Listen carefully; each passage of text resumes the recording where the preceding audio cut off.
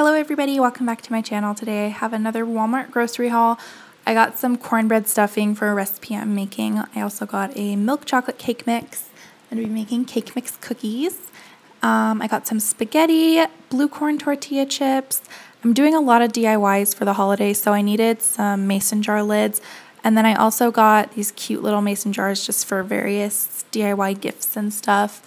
I had to pay full price for deodorant because I haven't been able to find it anywhere, and they had it today, so I picked it up. It killed me a little bit to pay full price, but what can you do? I can't explain why I got these. There's really no good reason, but they were good.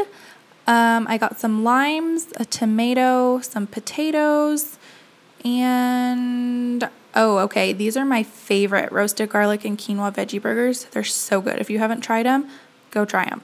I also got some Velveeta and cream of onion soup for a recipe. I needed some more pasta sauce. This is roasted garlic. And then my favorite fruit bars, the no sugar added ones. Black cherry is definitely my favorite now.